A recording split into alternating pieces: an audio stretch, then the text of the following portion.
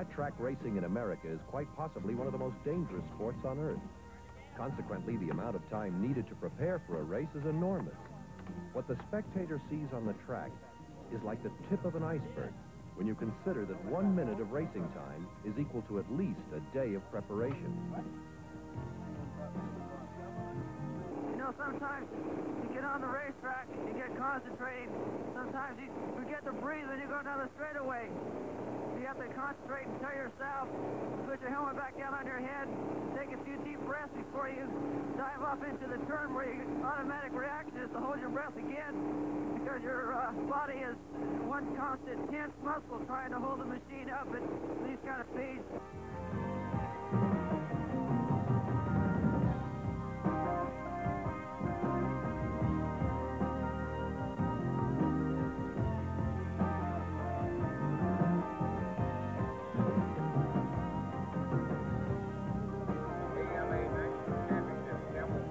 Motorcycle racing. The country's greatest riders featured in a frenzy of handlebar-to-handlebar competition. Impatience is most of it. Ready, you know, when you're up there, you want to get going. You want to, you know, get going and get out there and do what you're going to do. And I hate to wait. Really hate to wait.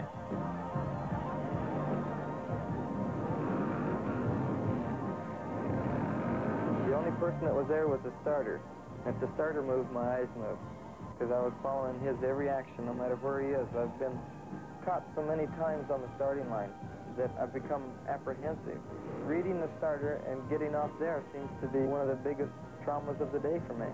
When he would raise the flag above his head, I noticed on the preceding events that every time that he started the flag down, he always followed through, and he came up instantly with it, which meant the race was underway. As soon as he started down, I dropped the clutch. I was gone.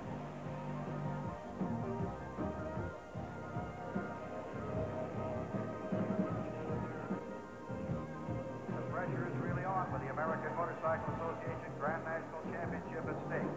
If Corky Keener, number 62, wins, that'll make it 3 in a row. And that's something that has only been done 3 times before. If there's any of 6 riders that could walk off with a win here today. These 90-horsepower Harleys have no front brakes.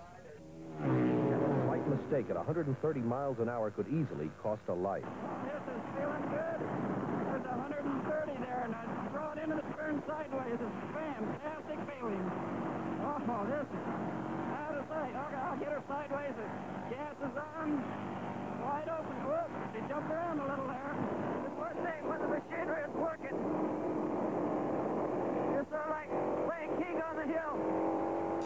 And nobody can knock you down as long as you're in front. You get across the start-finish line.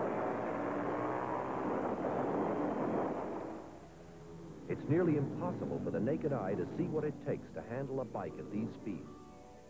Only when the action is slowed down can one begin to understand the amazing skill involved in maintaining control of the bike.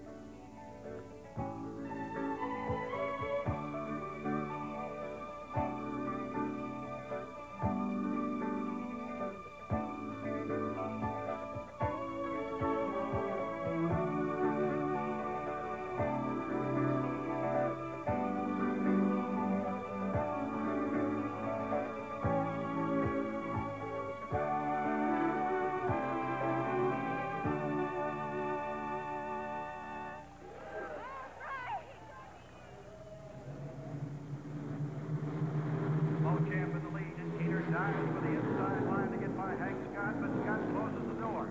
Shuts Keener out and keeps his 3rd place. Rex checks behind him to see how close the 2nd place guy is, but nobody is close enough to challenge him now. It's his all the way. Beauchamp, then Springsteen, then Hank Scott, Corkiner, and Gary Scott.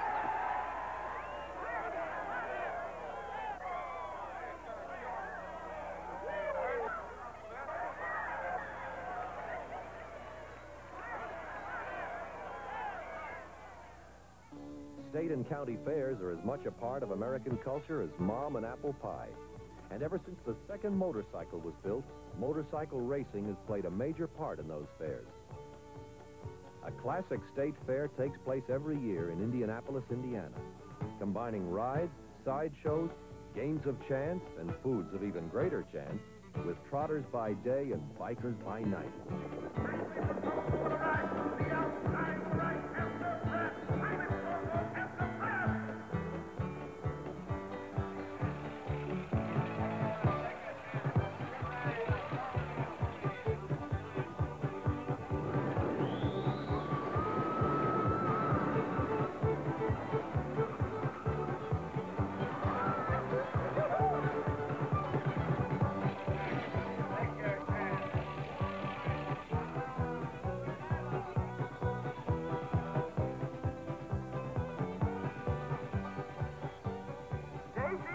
for corn here.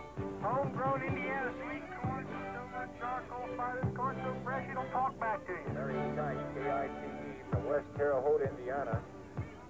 Fleece meets Phil at the Indiana State Police booth, Main Street, West End.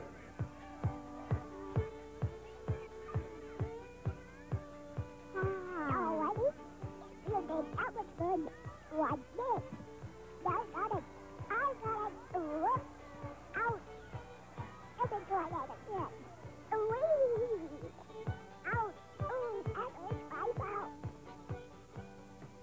If you think I'm gonna do that, you're done. At this particular event, the crowd witnessed an evening of racing history. Grand National Champion Kenny Roberts rolled onto the track with a 130 horsepower, 4-cylinder road racing engine packed into a dirt track frame. The bike had never been run in competition before, and no one, not even Roberts, knew what it could do.